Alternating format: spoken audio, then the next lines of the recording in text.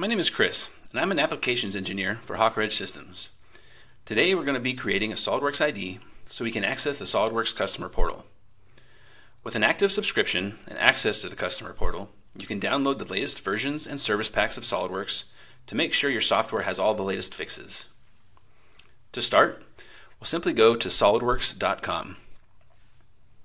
At the top of the page here, we're going to choose Login. In the next page, simply choose SolidWorks Customer Portal.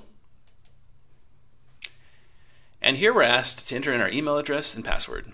And since we don't currently have a SolidWorks ID, we'll go below that and choose Create SolidWorks ID. You're then asked to enter in your email address and serial number. To note, there is no limit on the number of customer portal accounts that can be attached to a single SolidWorks serial number. This means that if your company purchases any SolidWorks product, all employees will have access to the customer portal by using the company serial number. So when we have our information entered, we'll choose Next. Then we're asked to verify our information. If this information is incorrect, you can continue to create your customer portal account and have access to the downloads by choosing Yes. What you'll want to do then is contact Hawker Edge Systems technical support, and we can create a service request with SolidWorks to make sure your information is updated and correct.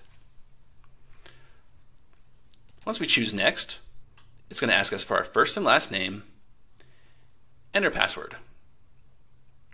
Once you have entered this information, again you'll choose Next, and SolidWorks is going to send you an email to the address that you had provided so that it can verify your account.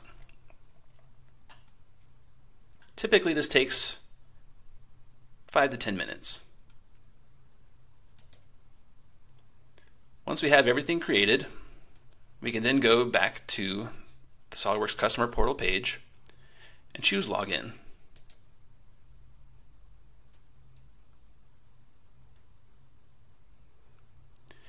Here you'll see that you have access to the knowledge base if you have any questions or concerns or problems with the program. Down here is the download section where you have access to the downloads and updates. If you notice that you have little locks next to all of these selections, what you'll want to do is choose Register My Product.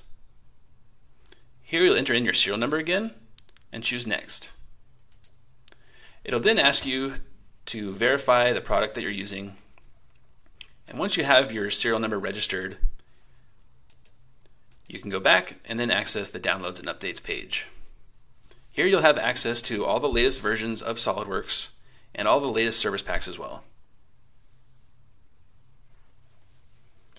In today's video, we covered how to create a SolidWorks ID to access the customer portal. We then briefly took a look to see where the latest versions and service pack downloads can be accessed. Thanks for watching.